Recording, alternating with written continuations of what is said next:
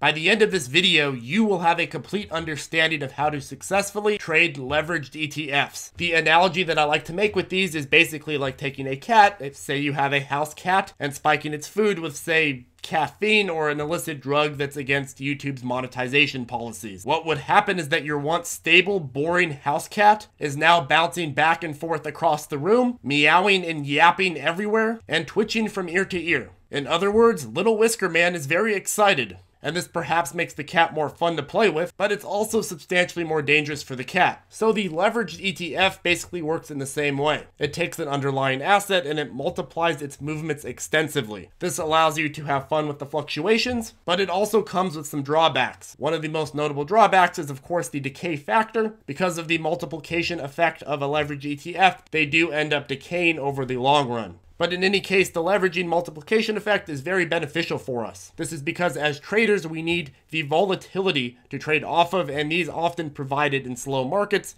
as well as, of course, in more fun markets. But we also want some level of consistency, and one of the biggest problems that traders have is that they have a hard time being consistent, trading a bunch of different stocks and a bunch of different ETFs and a bunch of different sectors. But using leveraged ETFs generally allows a lot of people, especially beginners, to provide that original consistency in growing their accounts. So with that being said, before I get more into it, all I ask in return for spiking your house cat is that you hit that beautiful and astounding like button. And also don't forget to subscribe if you see value in the following video. So the leveraged ETF is an important tool because it dramatically increases the percentage return we can get compared to trading the regular underlying ETF. If you wanted to trade SPY or any other S&P 500 index tracker, but felt that the movements were too small to trade off of, you could instead trade a leverage ETF version of it, like UPRO, which multiplies the movements of the S&P 500 by 3. That means if SPY goes up by 1%, UPRO goes up by 3%. And if SPY goes down by 1%, UPRO goes down by 3%. That is basically leveraged ETFs in a nutshell. But another technical benefit that most leverage ETFs have is the ability to trade the inverse. For example, if you want to trade natural gas, you have the option of trading leverage ETFs such as UGAZ and DGAZ. UGAZ multiplies the movements of natural gas by 3, and DGAZ is the inverse, and that multiplies the movements of natural gas by -3. So if natural gas goes up by 1%, DGAZ goes down by 3%. And if natural gas goes down by 1%, DGAZ goes up by 3%. So in this way, UGAZ and DGAZ are sort of counterparts, one's the inverse of the other. But the beauty of this is that it allows you to take a bearish position on a trade without having to go through the process of actively shorting a stock through your broker. But the value with this is that a lot of these tend to move in a much more consistent rhythm as compared to trading, say, individual stocks. I'm going to compare and contrast these at the end, but let's first dive into how to actually trade them. So to start, what are the best ETFs to trade? Well, this rotates, of course, based on what time of the year and what type of market condition we're in. But take natural gas, for example. Natural gas tends to be more volatile during October through December. But generally speaking, you are going to want to focus on the ETFs that provide at least a decent percentage of volatility per day. If you pull up the watch list pinned to the top of the ZipTrader Circle Facebook group, you can see the ETFs that I'm focusing on during that current time period. But the first great example I'm going to give is GUSH. GUSH tracks and leverages oil and gas and is quite a good time because of the fact that it provides us the bouncing pattern that we love to trade off of. Bounce, bounce, bounce. Taking entry points is always a game of upward versus downward potential, though. If you were to take a position at support, you can further increase your odds of success by making sure there is a lot of longer upward potential. This is a good example of longer upward potential. However, it should be noted that long-term upward potential with leverage ETFs isn't the same as it is with trading stocks. This is because ETFs have a long-term decay based on the multiplication effect, which systematically pushes it down in the long run. This is something that trips up a lot of people, but it's actually pretty easy to explain. If you have a $100 ETF that goes down $10 or 10%, and a leveraged version of that multiplies it by 3 times, that goes down $30 or 30% because that's 3 times. After the dip, if the regular ETF returned 10%, that regular ETF would now be at $99. But the leveraged ETF that multiplies the movement, if it returned the 10%, that means the leveraged ETF would return 30%, and 30% would only put it at $91. So now we can already see a decay and a disparity between the two. So this in effect leads leveraged ETFs to decay over the long run, but that isn't something that you need to worry as much about in the short term. Nonetheless, a lot of folks don't realize this, and then just sort of hold and hope, but the odds of success go down every single day that you're holding it because of the simple fact that you do have a decay in the long run. Okay, so Lab U and Lab D also provide a decent amount of volatility.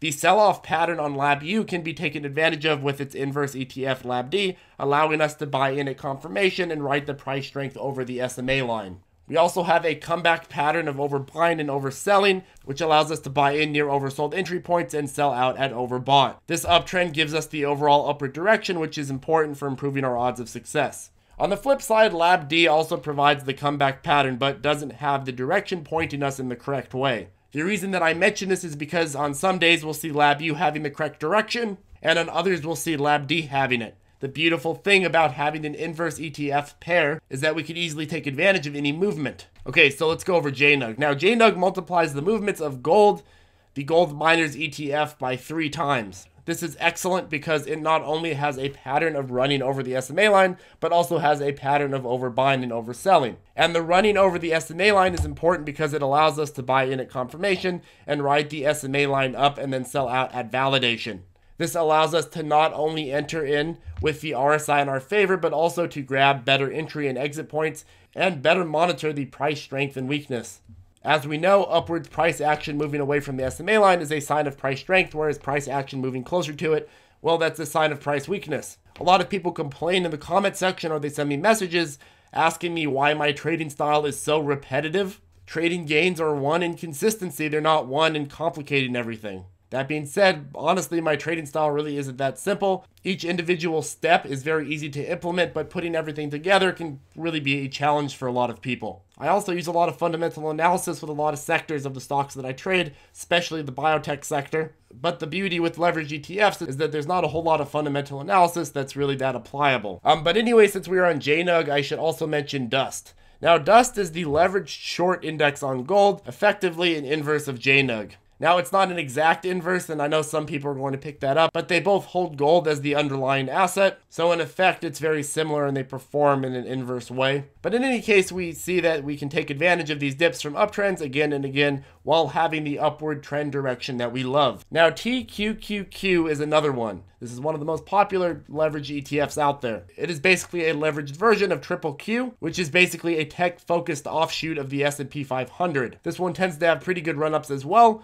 but they do perform a little dirtier. They tend to not have that clean run-up above the SMA line, but rather have breakdowns amongst the price strength. If you were to take advantage of buying in at oversold and selling out at overbought, you need to set your validation or selling out point a little less conservatively in order to take advantage of that. But in any case, there are actually a lot of leverage ETFs out there. And this video really only focused on some of the best opportunities that I see in the current market. If you'd like to learn more, you could simply use Google and Google search a list of the top leverage ETFs to trade.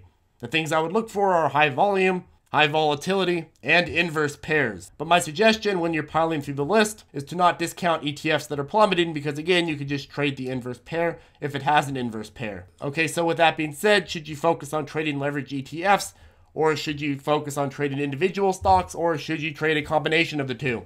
Well, the argument with trading leverage ETFs is that if you can recognize and learn how several leverage ETFs trade, you could hypothetically just focus on those and stay consistent. In fact, some people just trade one leverage ETF and trade that as well as its inverse, and that is like their entire trading inventory and that works for them. A lot of people feel that trading a lot of different things in different sectors makes it hard to be consistent since you are working a bunch of different markets and with a bunch of different underlying variables. Personally, I do think that there is some truth to this argument, sort of the jack of all trades but master of none. But like with anything, it's really up to the individual. I like to trade a bunch of different sectors because I find only trading leverage ETFs to be too boring. And when things get boring, I tend to perform worse and make less money overall. Thus, in my personal trading, I tend to follow any part of the market that provides the volatility that we need to trade off of. Sometimes that means trading leverage ETFs. Sometimes that means trading biotech. Sometimes that means trading marijuana stocks. Sometimes that means trading big mainstream tech stocks. But whatever it is, I focus on trading stocks that have the volatility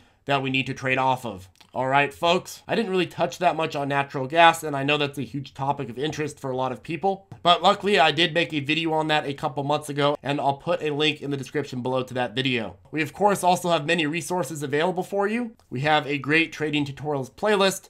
We have the ZipTrader Circle Facebook group, and we now have a Discord chat as well. These are all great resources that you could use to immediately start learning about investing and trading within the stock market. As always though, make sure to practice all your strategies before you actually go into the market. Learning how to trade is not easy, so practice in a risk-free way such as using on-demand trading or by paper trading. And when you do start trading, make sure to always have a plan. This is not a place for little boys and girls who hold in hope. With that being said, have a great day, and I'll see you in the next video.